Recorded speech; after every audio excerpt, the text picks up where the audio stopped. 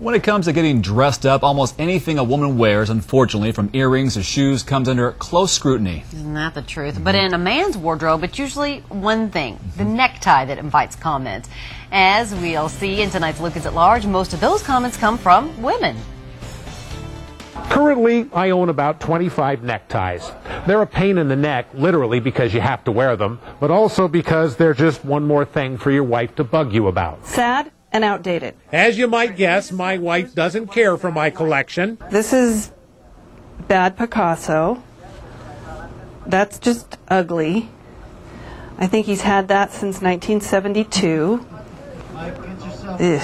For some reason, she thinks the clothes I wear reflect on her. Because I like to think that I have pretty good taste. And then he parades out in something like this. To settle this thing, I went to a third party, maybe the finest men's clothing store in Spokane. It's almost like the shirt and tie together really is the picture, and the suit becomes your frame. Over the last 2 decades, Anderson and Imami have sold miles and miles of neckties. A nice striped tie always is good. These guys know what they're talking about. And actually, this one's fine. This one here? Yeah. Probably not this one, huh? Not so much. A couple of experts who could certainly tell my wife a thing or two. Oh, God, Paisley, no. See, I forgot he had that one. Paisley is back in, so you're totally in with that tie.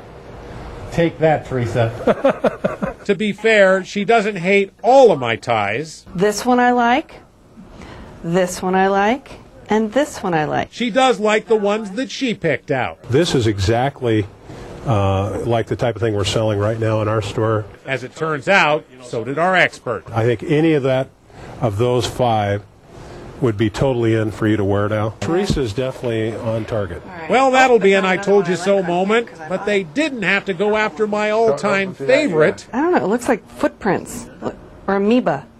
It's amoeba. Yeah, that wouldn't probably be one of my favorites in your collection, Rick. At first, I thought it just wasn't my day. Turns out, it's not my decade. Some of these I might, tell you to keep a little bit longer until they come back again. While we wait for my ties to come back into style, we're going to have a little contest to find the ugliest necktie. We'll show you an email address coming up here. You send me a photograph of you with your ugly tie, and the one we choose as the ugliest, that winner is going to win a brand new tie up to a $75 value from right here at Anderson and Imami. Rick Lukens, KXLY 4 News.